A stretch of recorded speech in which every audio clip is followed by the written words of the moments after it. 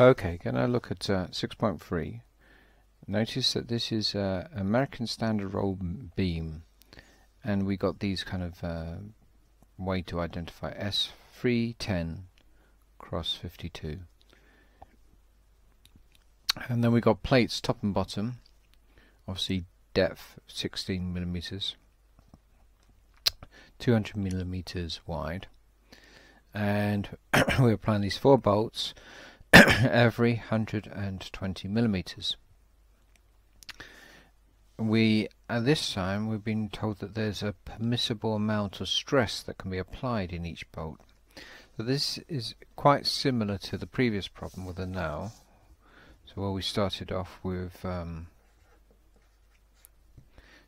nail applied a certain every distance. So we start off with the shear flow equation. And therefore we're doing the same sort of thing in the sense that we're now applying 4 bolts every 120, so that will give us the force that's being applied in each bolt, well actually for all bolts.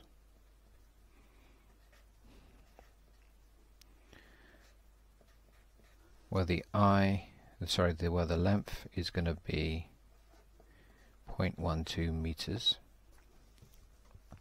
Now I've got permissible shearing stress allowed in a bolt, in the bolts. I imagine that is, so that's each individual bolt.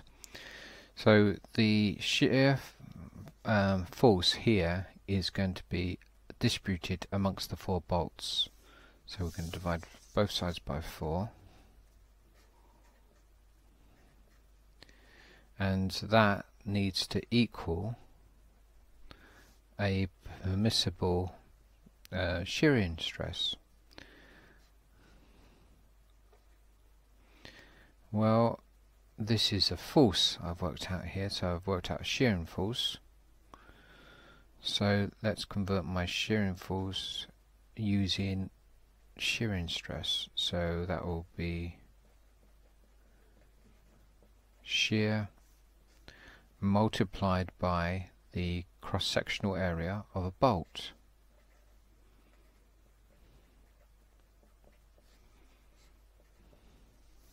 Okay, so I've got stress times area, and that will give me my shear force.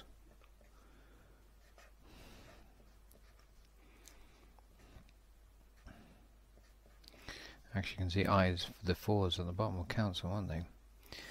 So we're looking for V. Yeah, we're looking for the largest permissible vertical shearing force. 4's will cancel.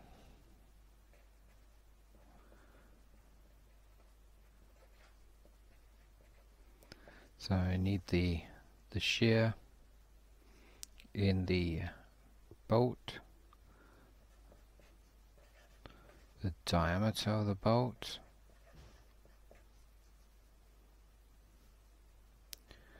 I, so I will be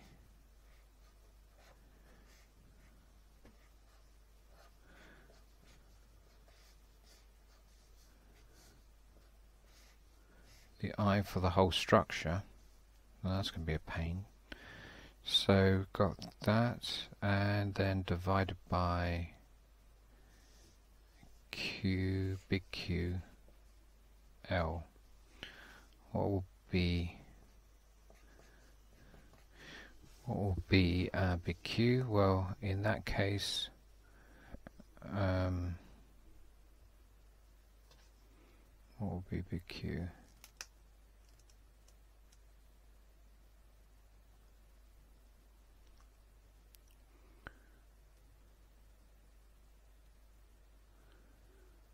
We will be looking at in terms of the top plate.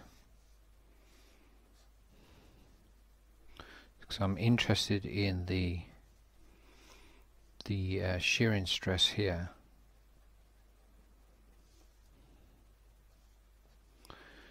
So the width is irrelevant, but I'm interested in this area to get to the top plate. So the I is the pane. So this is where you look up your I on a table. And the other thing I would need to know is the distance to the centroid of the top plate.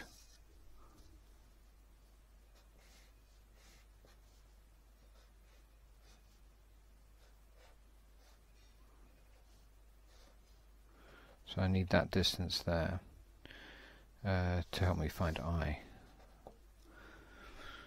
Okay, so let's start with the H.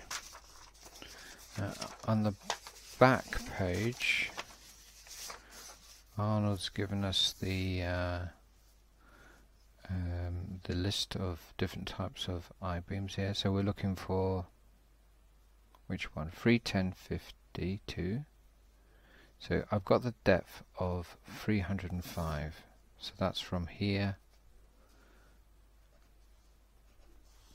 to here. So depth divided by 2 equals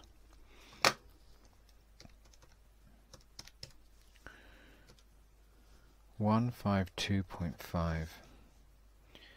So that's that distance from there to there. So to get to the centroid for the top plate, it'll be half the height of the top plate, which I think is 16. So plus 8. So H equals 160.5 millimeters.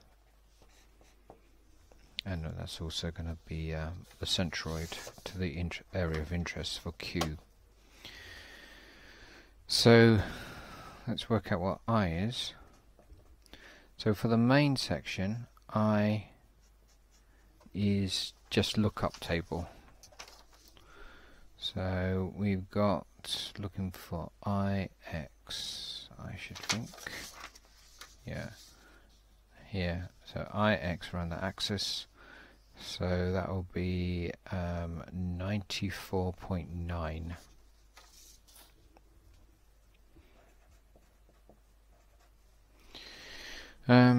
I'll work in SI units, so times 10 to the minus 6 meters to the power 4.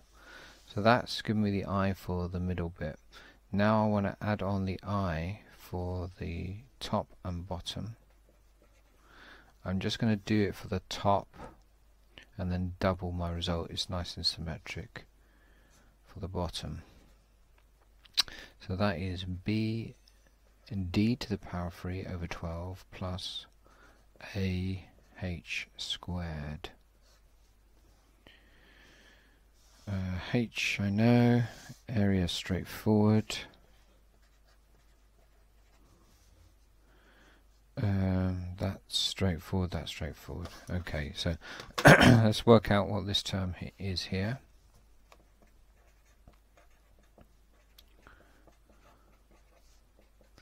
I'll work in millimeters and then convert it. Well, I'll work in millimeters from a calculator and convert it when I write it down on the paper.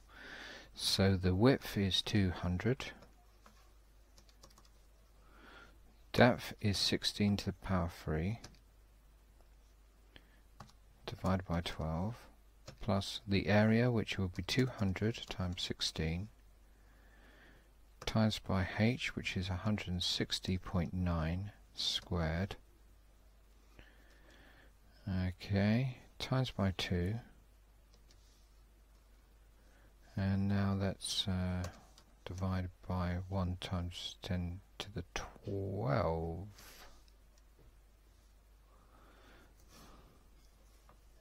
So that's 1.65 times 10 to the minus 4. Or 165 times 10 to the minus 6.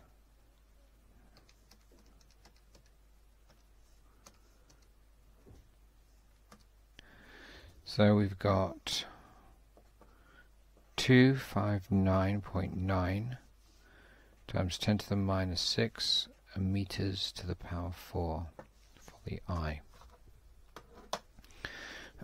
So I've got my eye, the bolt diameter, I've got that, the bolt shear stress, I've got that, Q, I don't have Q. So that's just a nice square section. So B times D times by, well, I could say H, but it's strictly speaking it's Y central. So that's going to be the same as H. So we've got 200 times 16 times 160.5, and that's in millimeters to the power 3.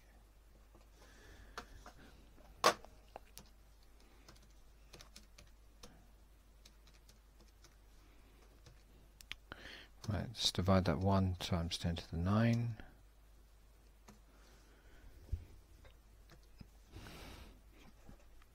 Five 113.6 times 10 to the minus 3, and that's in meters to the power 3. Okay, so I've got that value, got everything now. L is 0.2. Let's put all the numbers in so you can see them on paper before I put them on a calculator.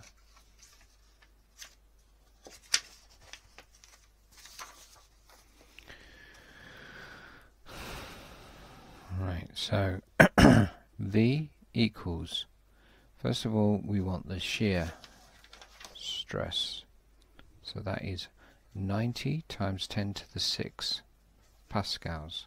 Next I have pi, then I have the diameter of the bolts, so that is 18 times 10 to the minus 3 to the power 2. Then I have I, which is 259.9 times 10 to the minus 6, and then divided by Q, which is 513.6 times 10 to the minus 6, and multiplied by the length 0.12. Okay, so what I've done there is put all the numbers that I found into that equation to find the shear force. Let's put them in the calculator, see what result we get. 90 times 10 to the 6 times pi times by 18 times minus 10 to the minus 3 and square it, times by 259.9 to the minus 6 divided by, open a bracket, 513.6 to the minus 6 times by 0.12. Right, so that gives me 386 kilonewtons. And what's the answer?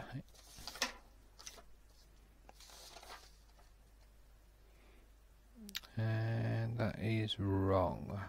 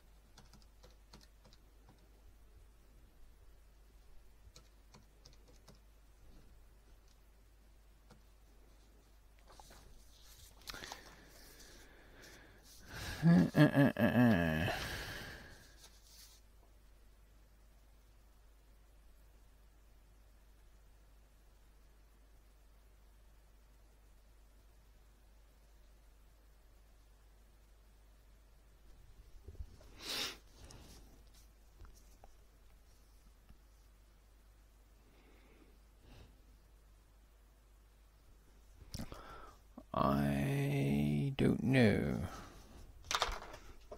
Let's pause. Seems to have gone wrong somewhere. Okay. Didn't take much. Spotted where I've gone wrong. So what have I done wrong? The answer is 386 divided by 2.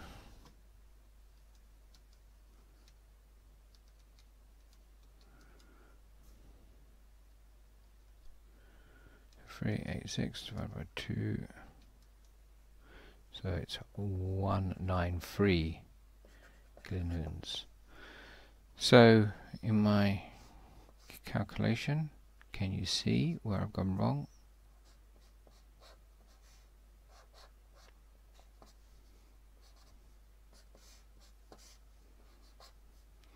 I worked out the shearing that's happening at this direction, and of course it's happening on this direction. So the Q that I had needed to be times by 2. So we'll call that Q prime. Okay.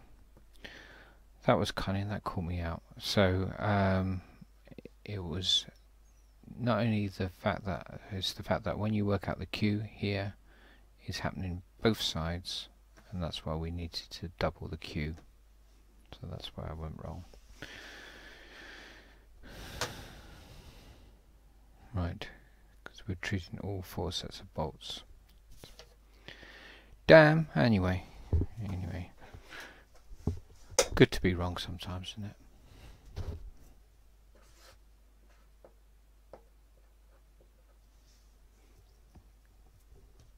Dull.